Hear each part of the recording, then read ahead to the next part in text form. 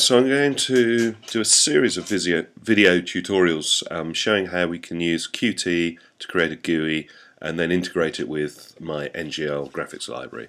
So first off, I've got a directory here which I've just called Qt NGL, and I'm going to build up my directory structure so that we get it conforming to the coding standards. So mkdir include, the includes will go, source, where all the source CPP files will go, obj, where all the .os will go.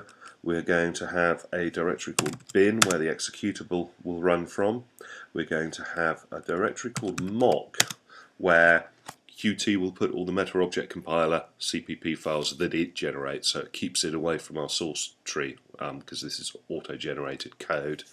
We'll have one called UI, where we're going to put all our user interface files, which Qt uses in the designer, and we will also create one called shaders, where we'll put all our GLSL shaders that we're going to use for the graphics part of things.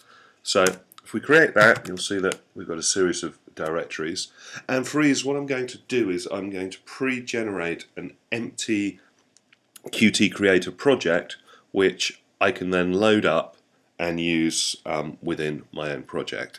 So I'm going to use the touch command, which will just generate an empty file if it doesn't exist, and I will call it qtngl.pro.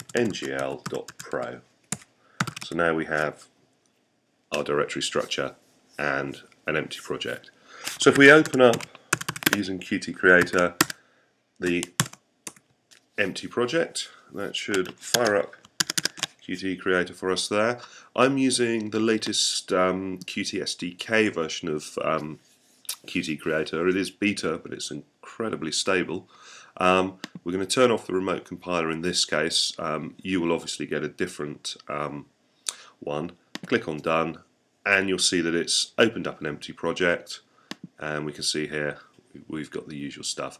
Now also I'm going to change the shadow build to be our current build.